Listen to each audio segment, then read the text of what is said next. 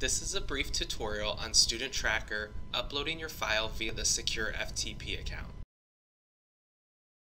Upload your completed file via the FTP site. To log in, go to StudentClearinghouse.org and select FTP Login.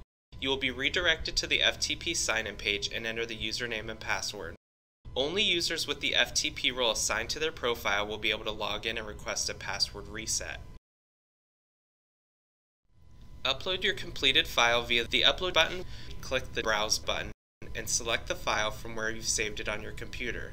Select OK and then press the Upload button.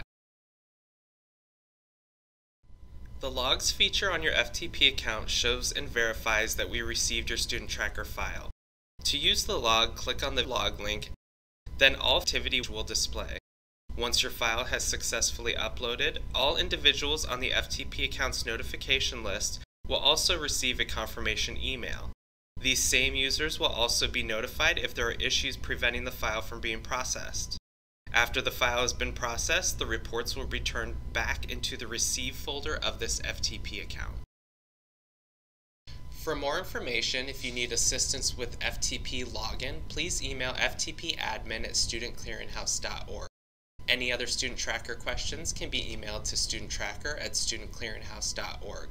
Please visit our Clearinghouse Academy site for additional resources and tutorials.